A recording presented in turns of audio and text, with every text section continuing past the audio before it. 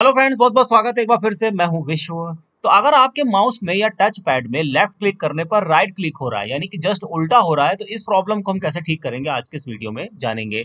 तो देखिए, बहुत सिंपल है। इसके लिए हमको सर्च बॉक्स में, ये रहा सर्च बॉक्स, इसमें टाइप करना है माउस सेटिंग। ठीक है, तो आप देखेंगे माउस सेटिंग का ये ऑप्शन यहाँ पर आ गया, इस पर क्लिक कर दीजिए। तो कुछ इस प्रकार का पेज आपके सामने ओपन हो जाएगा।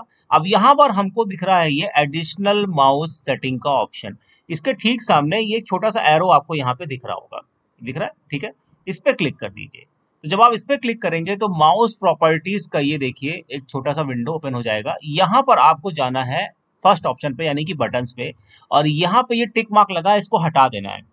इसको लगाने का मतलब ये है कि switch primary and secondary button, यानी कि ये जस्ट अपोजिट कर देगा। आप देख रहे हैं ये जो ब्लू साइन है वो अभी मतलब राइट साइड में है, यानी कि जब हम राइट साइड पे क्लिक करेंगे तो लेफ्ट क्लिक होगा, और जब लेफ्ट पे क्लिक करेंगे तो राइट क्लिक होगा। ठीक है, तो इसको यहाँ से अनचेक कर दीजिए। उसके बाद यहाँ से अप्लाई क्लिक पे क्लिक कर दीजिए, और उसके बाद यहाँ से ओके पे क्लिक कर दीजिए। बस इतना ही करना है। अब जब आप लेफ्ट क्लिक करेंगे तो उससे लेफ्ट क्लिक होगा, राइट क्लिक करेंगे तो राइट क्लिक होगा।